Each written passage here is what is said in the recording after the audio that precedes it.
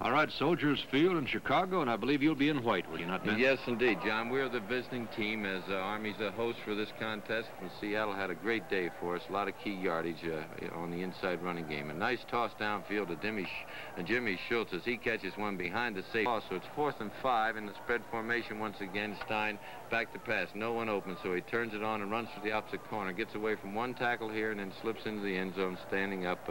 A real scrambler. Paul Stein was really sharp, and all the cadets in the wing show how much they appreciate his scintillating play. West Point has it in their own territory at the 30. Kurt Cook back to pass. Jimmy Hogarty's got him, though. He's about to undress him there on the sidelines. He really throws him down.